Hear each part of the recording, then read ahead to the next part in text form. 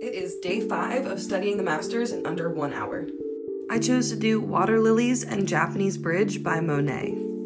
Even on a 4x4-inch canvas, it was super difficult to stay within an hour on this one. There are just so many subtle shifts of color and details in the original piece, and I think one day I might go back and do a longer study. A real joy in doing these master copies is being able to really look at these pieces of art in a new way and get a feel for the original artist's style and process.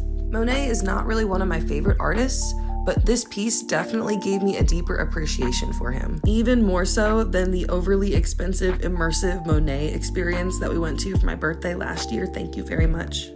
Anyway, here is the final painting next to the original. Let me know what you think.